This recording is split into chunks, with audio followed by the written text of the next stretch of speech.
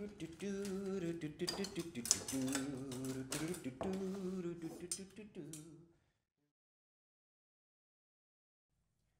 I'm Mark, and this is In the Round.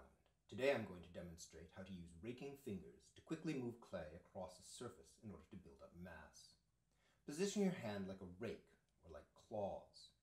Then simply draw your hand firmly across the clay in the direction you want it to move. The objective here is to make a kind of rigid tool of your hand, roughly approximating a coarse-toothed serrated loop or rib, only with more sensitivity and control. This serration will dramatically reduce drag through the clay, making it far easier to move. This technique works best with soft clay, but can still be achieved with stiffer clay, as long as you're careful to secure it so that it doesn't peel off. It's important that you not extend your fingers as you work. Bent fingers are far stronger than straight fingers. You can compare the two against a firm surface to see the difference. So any technique that requires stability and control in the hand, wheel throwing for instance, will benefit from using bent fingers.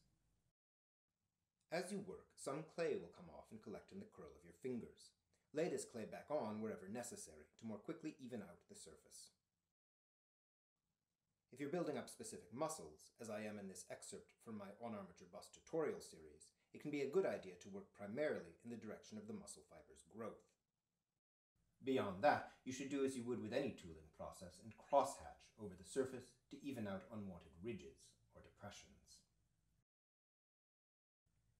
After developing sufficient mass with your hands, you can further shape and refine your forms using serrated and smooth flexible ribs, loop tools, abrasives, and brushes.